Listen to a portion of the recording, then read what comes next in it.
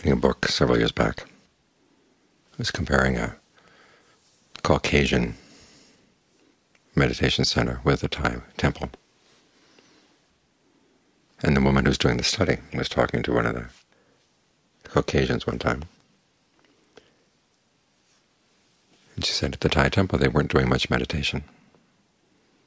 It seemed a shame that they weren't really practicing. And the woman in the center had the good sense to say, wait a minute, there's more to the practice than just meditating. She said, go back and look more carefully. And sure enough, the people were practicing generosity, they were practicing virtue. They're teaching their children gratitude. The woman who was doing the study began to realize that there's more to the practice than just sitting here with your eyes closed. We're developing all kinds of qualities of the mind.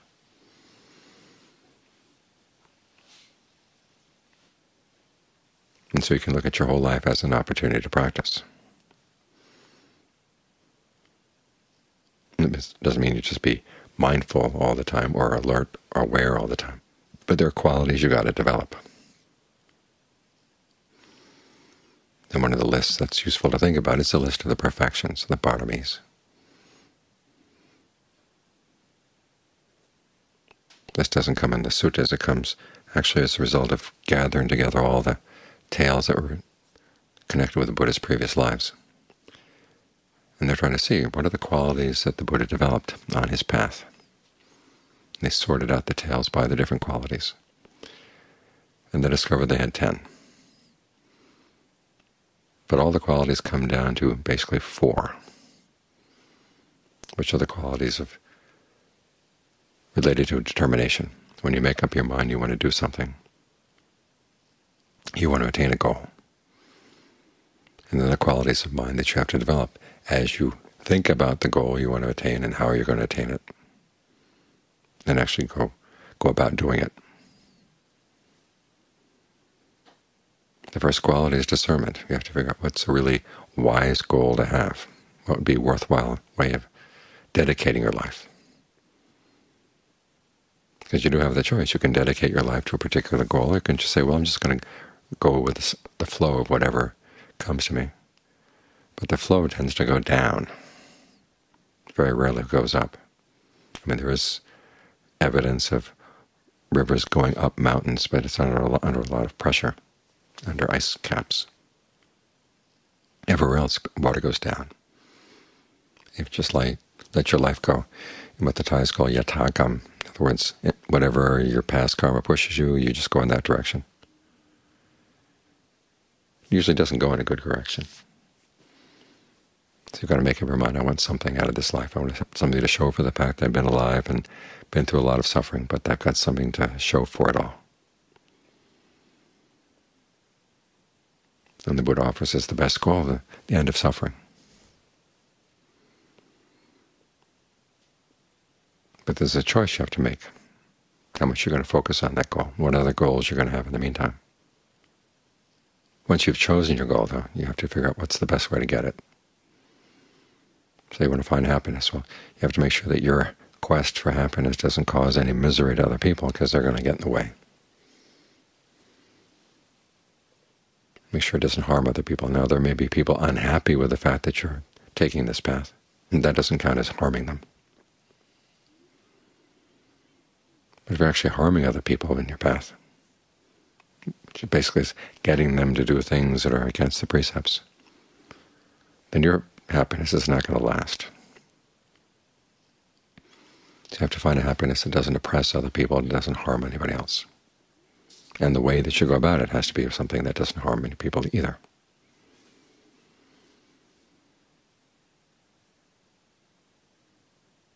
This is why when the Buddha is talking about discernment of goodwill, when he talks about discernment, goodwill comes in as part of it. There's a passage where he says, if someone has ill will, do they have right view? And the answer, of course, is no. Because right view is all about finding a happiness that's harmless. So in that sense, right view and right resolve go together. We can't really separate them. Once you've made up your mind on your goal and how you're going to get it, then you just be true to what you've figured out. In other words, it's going to ask more of you than you might want to give. But you have to make up your mind. Is this what you're going to really stick with, or you're just going to drop it and go back into letting your old karma just push you around?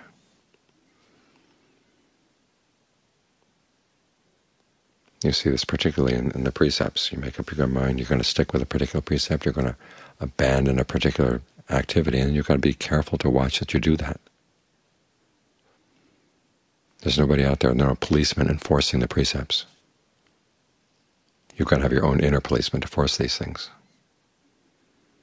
That requires mindfulness, it requires alertness, all of which are good qualities to develop in preparation for the meditation.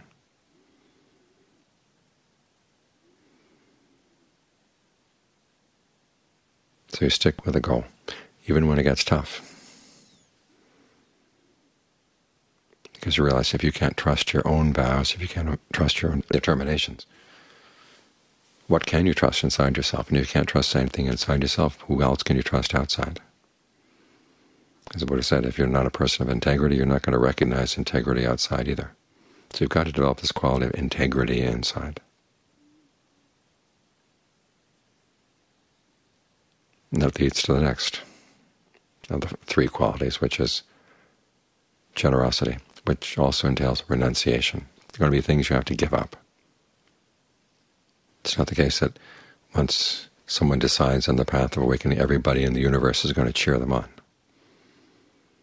Even in Buddhist societies, and a lot of people who want to go for awakening get a lot of pullback from their parents, their families, the society around them.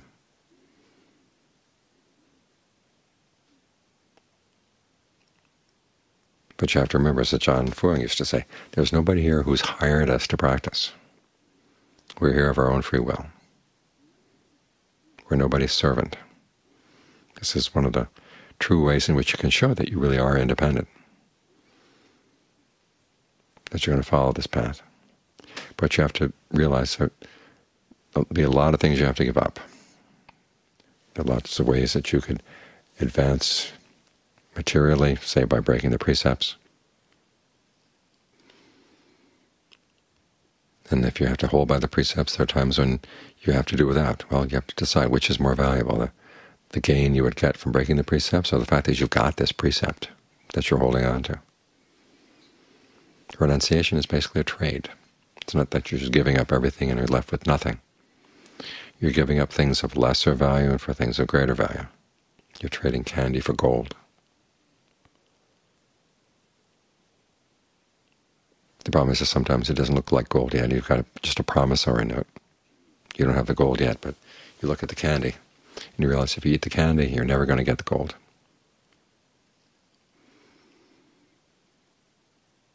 So in order to deal with situations like that, you need a fourth quality, which is calm. You're going to be able to keep your mind calm and equanimous and patient in the midst of the difficulties of the path, the difficulties of sticking to the path in a world that's not behaving in line with the path. We're trying to develop these perfections in an imperfect world. And you look around, it seems to be getting more and more imperfect all the time.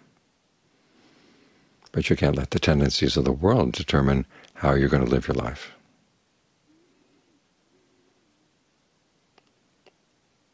After all, it is your life. And it's your decision what you want out of this life. So make that decision well. Use a lot of discernment in choosing your goals. And then remember the other three qualities that go along with that: truth, renunciation, and calm. The calm is there to give you the strength you need in order to stick with the difficult things.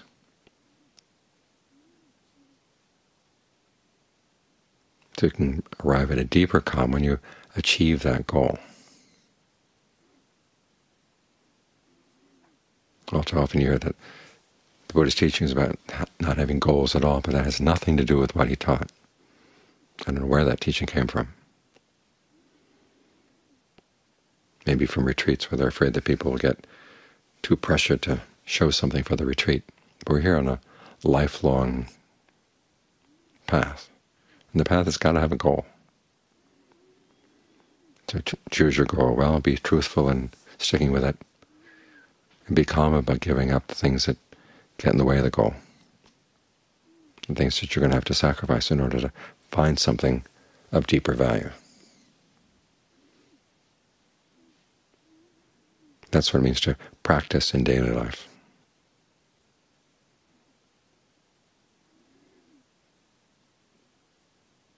In other words, you rearrange your life so that it's in line with your goal. You're not just sticking the practice into little corners or the cracks of your life.